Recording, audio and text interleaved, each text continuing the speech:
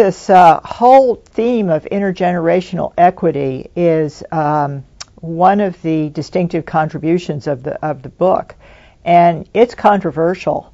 It can be misunderstood. I think a lot of people will look at our argument and say, do you mean you're going to take benefits away from the elderly and give them to younger families and their children?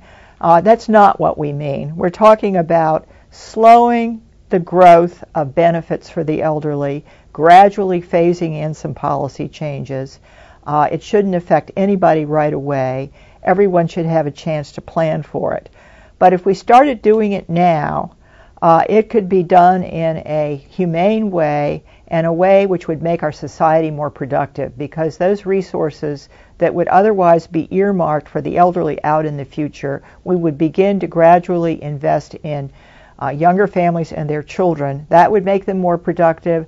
That would make the tax revenue that comes from their incomes more sufficient to pay for the benefits that eventually younger people are going to need when they retire. So it's got to happen in our view, but it is going to happen slowly, and it is going to be very difficult to make it happen politically.